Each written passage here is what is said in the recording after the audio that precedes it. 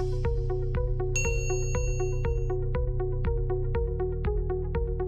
everyone, welcome to this session by Simplilearn. In this video, we dive deeper into RPA by creating and executing a simple bot. So let's go ahead and look at what's in store for us. We will cover topics like why RPA, what is RPA, what is not RPA, how does RPA work, RPA software tools, what is UiPath, UiPath components, and a simple hands-on demo. So why exactly RPA?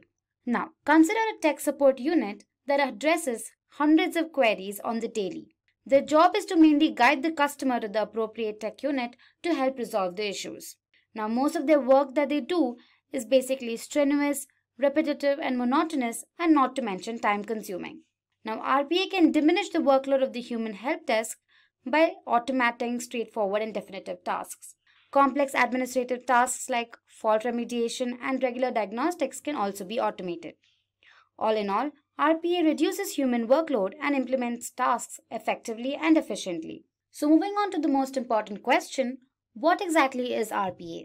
Robotic Process Automation is the use of software with artificial intelligence and machine learning capabilities to handle high-volume, repeated tasks that previously required humans to perform.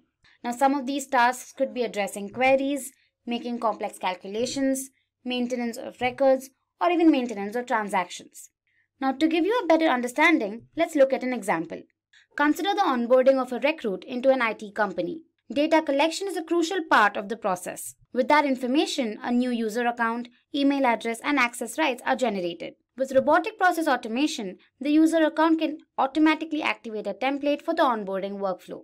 Now, RPA can assess, prepare, create new joinee data, initiate mailing of offer letters, and streamline the entire information across the systems. So tasks that previously required hours to perform can now be done within a few seconds with the help of RPA. Stats show that RPA automation and accuracy can be increased to 100% and the processing speed can be made 10 times faster. RPA tools like UiPath and Blue Prism, among others, are now being deployed at top IT firms. So when you hear the term robotic in RPA, it's legit to assume that it involves robots that perform human tasks. While this is partially true, there are certain misconceptions. So what are they? So what is not RPA? RPA bots are not humanoid robots. They do not have a physical form unlike robots like Sophia. These bots cannot entirely replace humans. They are still controlled and monitored by us, and lastly, they do not possess human cognitive skills. They lack logical thinking and cannot make decisions on their own, which by extension makes them incapable of replacing humans. Now that we have a clear understanding of what RPA is and what it's not, you must be wondering how it works. So let's have a closer look at its working. The first step towards any approach is planning. In this stage, the processes to be automated are defined, which includes identifying the test objects, finalizing an implementation approach, and defining a clear roadmap for the RPA implementation. Next, we have design and development. As the name suggests, in this phase, you start developing the automation workflows as per the agreed plan. Third is deployment and testing. This phase typically includes the execution of the bots. Now, any expected outages are to be taken care of during the deployment. To ensure accurate functioning, testing of these bots for bugs and errors is crucial. Lastly is support and maintenance. Now, providing constant support helps in identifying and rectifying the errors better. Moving on, we have RPA software tools. Now, these tools typically help develop and execute bots. Some of the RPA tools are UiPath, Blue Prism, Automation Anywhere, WorkFusion, among others. In this tutorial, we will execute a bot using the UiPath tool. Before executing a demo test case, let's go ahead and understand what UiPath is and its interface. UiPath is basically an advanced RPA tool which allows you to create, control, and execute front office and back office bots with the help of visual templates and diagrams. Now, it also provides end-to-end automation, calling it hyperautomation. UiPath offers 3 different product suites. First up, we have UiPath Studio. Now, it is a platform to create automation bots. It encompasses hundreds of activity templates and ready-made components to drag and drop. Now, some of its features include GUI dashboard, which basically consists of activities like send email, display message, and so on. It offers different types of recorders to record user actions on multiple platforms. It provides logging and exception handling. It also has reusable components. Now the user can create these reusable components to publish them together as libraries. The next product suite is UiPath Robot. Now they run automation bots that are created using UiPath Studio. There are different types of robots. Firstly, we have the attended robots. Now these robots work with you to speed up the service desk and the help desk. It's basically used in activities where human involvement is key. Next up, we have unattended robots. Now they operate without the human touch, maximizing the cost and performance benefits for any variety of back office tasks. The third product suite is the orchestrator.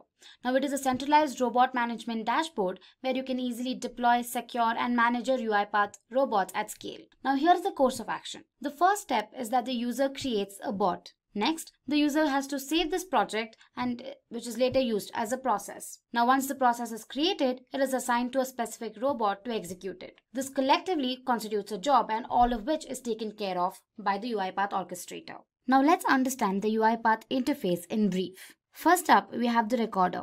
Now as the name suggests, this component allows the user to record all user actions such as navigations, clicks, etc. Next up is scraping. Now it involves two components. One is the screen scraping, which is the programmatic collection of visual data, and the other one is data scraping, which is the extraction of structured data from an application. User events. Now all mouse clicks and keystrokes given by the user as input are recorded using this feature. Lastly, we have variables. Now variables are used primarily for reusing certain features. Now these variables hold different types of data and can change over time.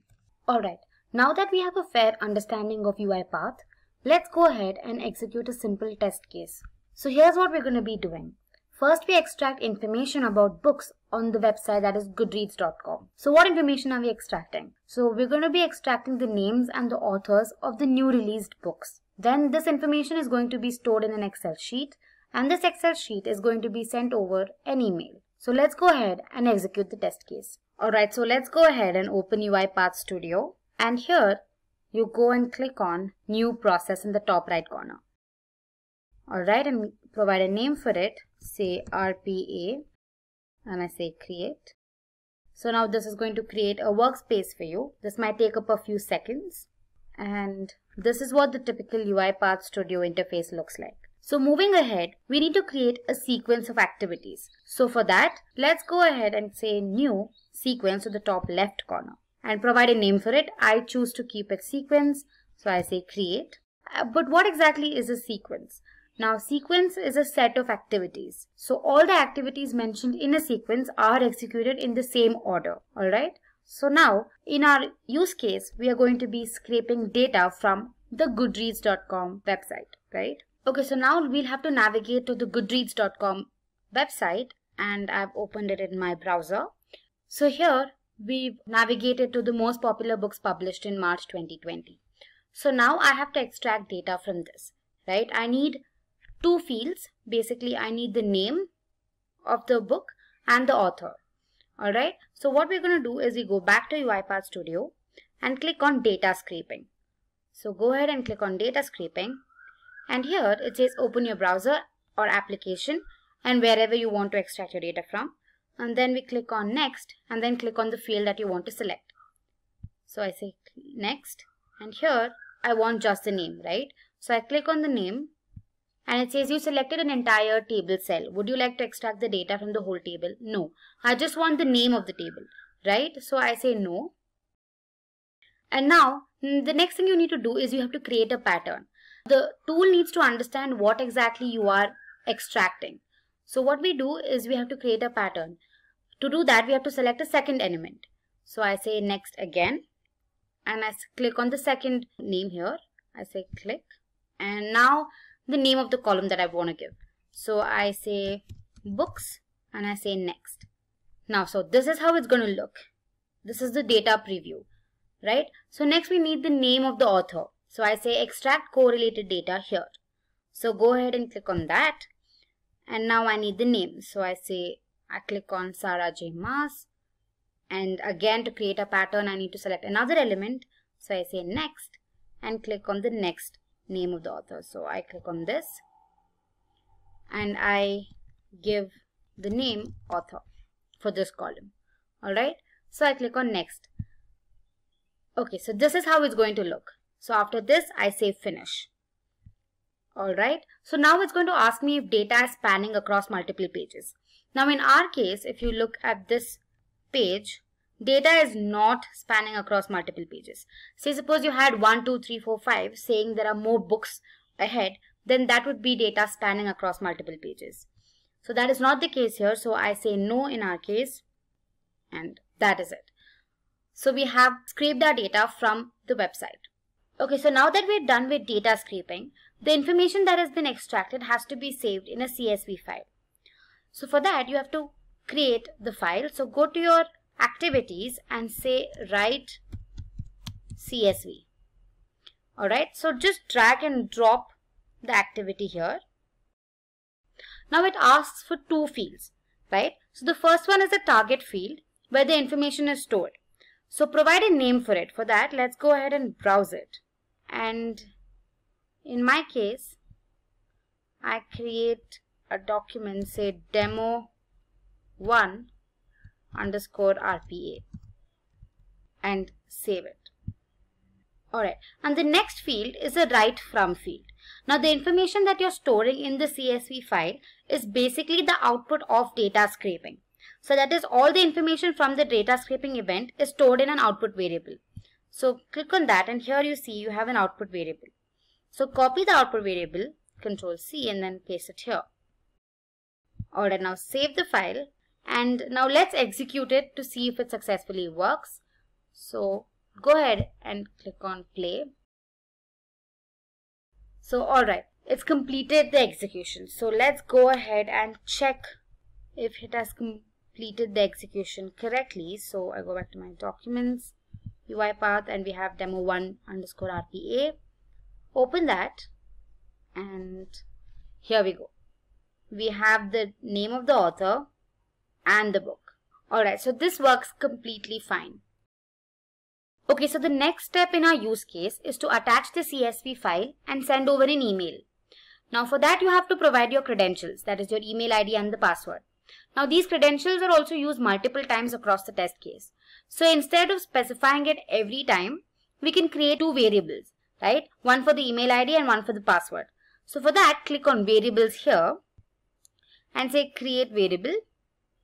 And okay, we have one already here. So let's call it email. And the other one is called password. So go ahead and provide your credentials. So I provide my email ID and then my password. Okay, and then save it. Alright, now we have to attach this CSV file and send over an email, right? For that, we have an activity called send SMTP mail message. So go ahead and drag and drop it here. And now it has three fields. It has the to field, the subject field, and the body field, right? So to is where you provide the email ID. So here I just say email because I've already defined a variable. The next is the subject. So I say attachment and say the body, I'll keep it simple and say PFA. Okay, now we have to attach the file, right? So click on attach files and here we have to provide the path to the file. So go back to the place where you've saved your CSV file and copy the path and paste it here as an expression. And at the end, you provide the name of the file. So it was demo1 underscore RPA dot CSV. Okay. So now go ahead, click on OK. Now we have a lot of other fields to provide here as well. So here we have the port field. Now the SMTP port that we're using is number 465. So go ahead and provide that. And the server is basically smtp.gmail.com. Alright. And again we have to provide the email IDs, that is just email, and this is just password. And then to is also provided already, and the sender is again me, so I say email again, and the password is again password. Alright. So now save it Okay, and as you can see, there are no errors. That means it's good to go. Okay, so let's go ahead and execute this and see if it executes successfully. So go ahead and execute it. Alright, so it has successfully finished its execution. So now let's go to my Gmail account and see if I've received an email, and yes, I have. So go ahead and click on that, and here I download the file and see if it's appropriately sent, and here we go. So here we go, we have the name of the book and the author. Okay, so with this we've successfully implemented an RPA bot for email automation. Now UiPath also offers so many features that you can play around with to create more advanced RPA bots. So I hope you found this video helpful. Thank you for being here. Keep learning and stay tuned to Simplilearn. Hi there, if you like this video, subscribe to the Simplilearn YouTube channel and click here to watch similar videos. To nerd up and get certified, click here.